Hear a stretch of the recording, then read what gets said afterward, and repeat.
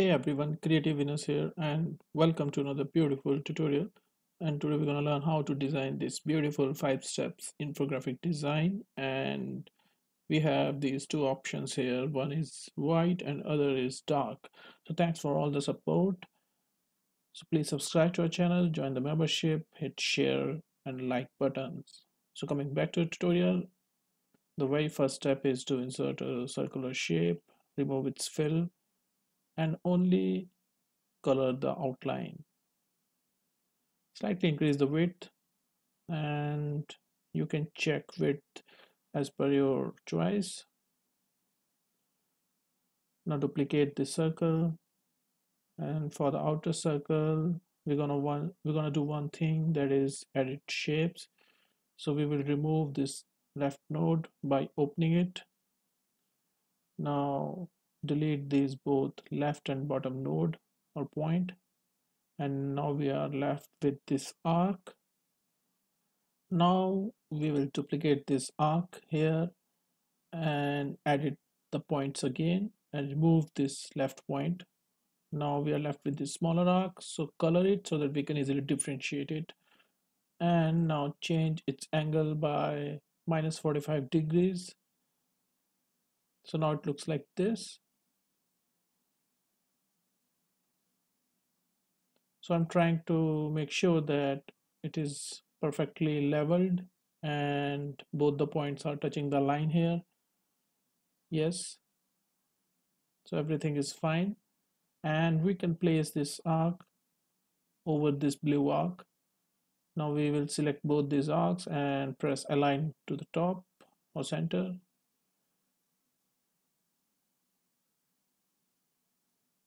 Now what we're going to do is we will select the blue arc here and change the line style. I think this one looks much better where the points are close. Now let's try to figure out what's the best width for it. I have slightly increased the width, but it's totally a personal choice. You can keep it as it is. So I have applied blue color here just for the sake of visibility, like we can easily identify. Now group all these together. You have to select all and press Ctrl plus G. G for group. So duplicate this 4 times, and you can place all these items like this.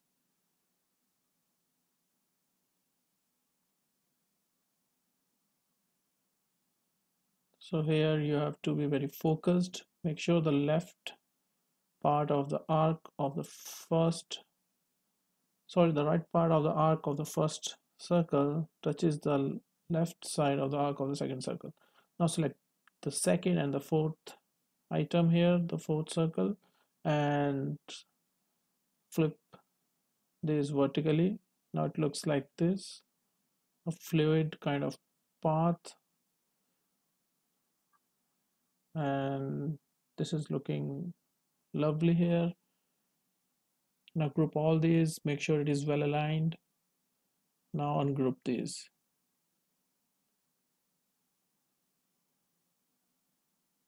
Again ungroup so that all the items are ungrouped. Now select this first circle. Now it's the time to fill the gradient colors, but on the outline. We are not filling any color inside the circle. For the gradient, we have selected two stops gradient.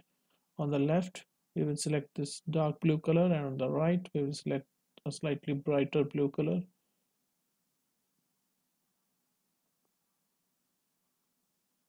Now slightly change the angle to 45 degrees. Now use Format Painter and apply this color to all the circles so that we have the same setting on all the circles. Now we just have to change the color. So here you can either follow a similar color scheme like where all are blue, or you can apply different colors. It also depends upon the color of your brand or logo for which you are creating the presentation. But make sure the colors are highly professional. So this part is quite repetitive but interesting because colors are very important, and especially for the subconscious mind, they help consume the information in a better way. So pick a nice color scheme from the various online sources or Google or Pinterest. Just type color palettes and they'll find lots of options. Also, I would suggest to read about color theory, complementary colors, and how to apply different color schemes. It will save your time, and then you will not require any color palettes. Then you can create your own color schemes. Now what we're going to do is we will select all these paths, the arcs, and apply the gradient colors on these arcs.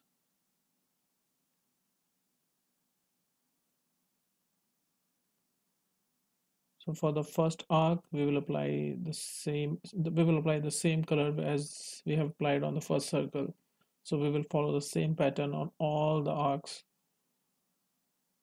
We will use the corresponding circles color on the arc. Again, the process is repetitive here.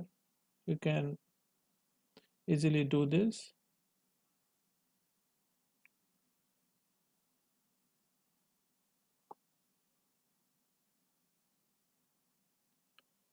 So meanwhile, what you can do is you can hit the like button if you really like the tutorial till this moment. And I would also request you to create this slide while watching this video. You can always stop. Also reduce the speed of the video by pressing the cog icon. Then there you can reduce the speed. So YouTube has this great functionality in the videos where you can slow down the videos. In order to design a nice presentation, patience is very important. I see people while designing the presentation, they are impatient. They tend to give less time to design the presentation, and then they are not able to create a nice presentation because they haven't spent much time on thinking and how to make sure that this information is good for the consumption of the reader. So these are some important points that one must remember while designing the presentation. Second is the alignment. I see lots of presentations where alignment is nowhere. They have just randomly placed information here and there. It's like placing things on your table. It's similar to that. And third thing is the colors. I've seen people using some random colors. Like if it's a 10 slides PPT, each slide has its own color. So there are also people do it wrong. And also content plays a very major role here. If your content is crisp, short, to the point, and it directly hits the mind of the readers, then it's wonderful. Otherwise, if you're writing a complete sentence starting with like there was a complete plan about targeting this whole project, then this and then this, so that's how it will not work here. You have to mention just two words like strategic plan. There you can write some bullet points. So that's how it works. So coming back to the tutorial, we have filled colors on the arcs. Now we will fill colors on these small arcs, and here we will fill solid colors, but you can also fill gradient color. I'm just filling the solid colors here because I think then there will be too much of gradient feel in this presentation. So these solid colors will balance the colors here. So that's what I think. I'll slightly reduce the width Also, you can change the type of this stroke to round. Currently it's rectangular. It's called the joint type and the cap type. Also, you can also change the arrow type here. I've chosen the arrow type as circles, small dots. So these look really nice. So it's looking wonderful. The infographic is almost ready. Now we'll select all these and slightly reduce the width here. Now we have to remove these extra points here. Now delete this point and delete one from the end as well. Now let's write some text here. So we are putting the numbering here in the form of A, B, C, D, E. You can also write in the form of numbers like 0, 1, 0, 2. I mean, when you write 1, 2, 3, make sure you write 0 in the front as well. That way it looks much better number and it looks more professional. And I prefer A, B, C, D, E. You can also put icons here, but I'll use icon on the top, but you can use it inside the circles as well, and you can write A, B, C, D, E on the top. So you can experiment here. It's all about how you place things. There is no set rule like you have to do this only. This is this is done as per my thoughts, but you can totally do your own thing. Now let's insert few icons here. So most of the people ask me from where did I get that icons tab here. So I would like to tell that it comes preloaded with Office 365 subscription. The Office I have is a subscription based model. It's not a complete retail version of the PowerPoint. It's a subscription, an yearly subscription that I pay for the Microsoft Office 365. And in that, I stay always updated with the latest Microsoft Office and PowerPoint. But you can also download free icons from various online sources. There are plenty of online sources from where you can download these icons for free. You can Google it and you'll find many.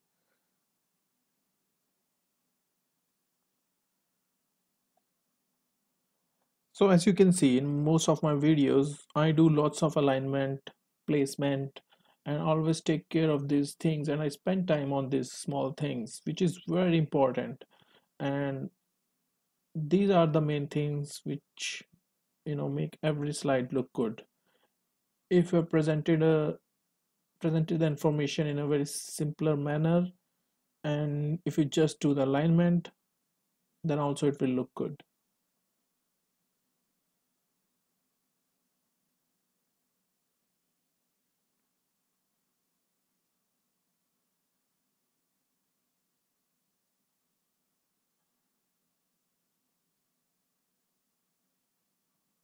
So here you can see I'm selecting each component here and doing the alignment. So you can use the align option to perfectly align every item with each other. Now change the color of the icons here.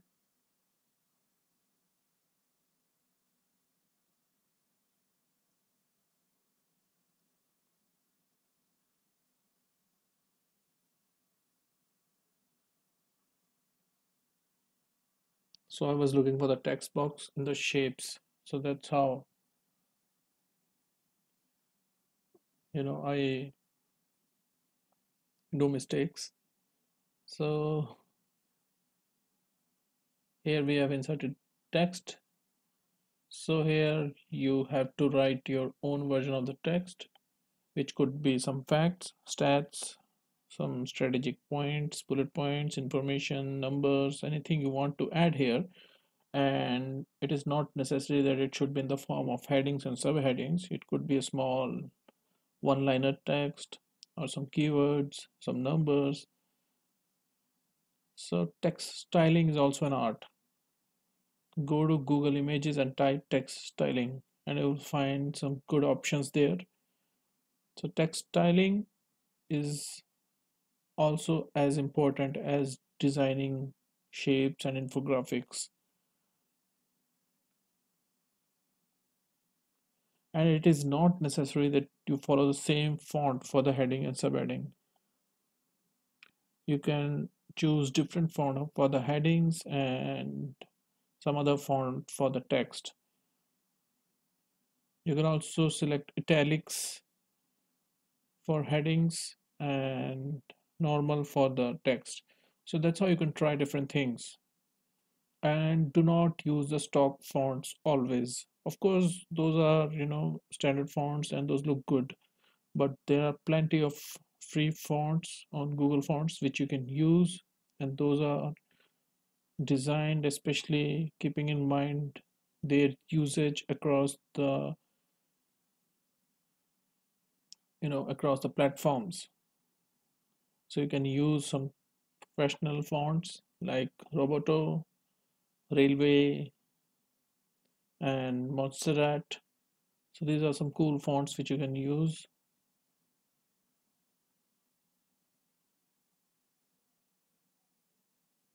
So like we have added text here, you can use the same style for text below the other shapes. So this is pretty simple. This infographic, if you look at it, and the way we have created is very simple. All we have done is we have reused the components, and that's the beauty of any design where you can reuse the components, and this also saves time.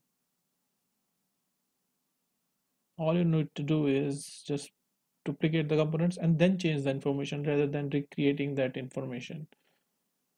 Now I have placed all the text items here. Now you can change the text. That's way your alignment will stay intact, and also the formatting. So that's how you save time and effort. So our infographic is complete here, and this is a simpler version. Let's create one darker version with dark blue. And I personally like the darker version, but many corporate people will go with the white version,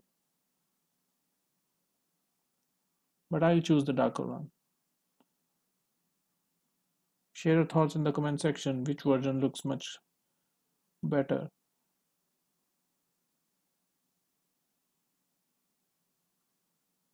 For the darker version, what I have to do is just change the font color, rest everything is fine. And this version is also ready. So please let me know your thoughts in the comment section. How do you like this video? Is it good, okay, bad? So if you like this video, please hit the like button. Also, if you haven't subscribed yet, I see lots of people watch the videos but are not my subscribers. So I would request you all, please hit the subscribe button, and your subscription means a lot to me. And also hit the join membership button, that way you can support us. So there are 4 items that you have to do is subscribe, like, share, and join. So here are the results, and you can see the output, and these look so awesome, glossy and crystal clear. So I hope you'll watch my other videos as well. So please wait for my next video. So till then, bye bye, see ya, God bless, peace.